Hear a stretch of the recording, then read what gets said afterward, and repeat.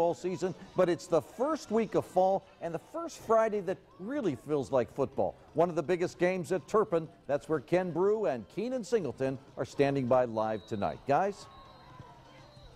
Hey, for the second week in a row, our featured game has Turpin, this time against Kings.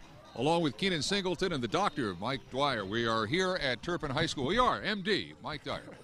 Keenan, how do you see this thing playing out tonight? Well, Ken, this is a classic great defense versus great offensive kind of matchup. Turpin shut out Walnut Hills a week ago, and in 3 of their other games, they've only allowed a touchdown or less, only giving up 21 points to Clinton Massey earlier this year.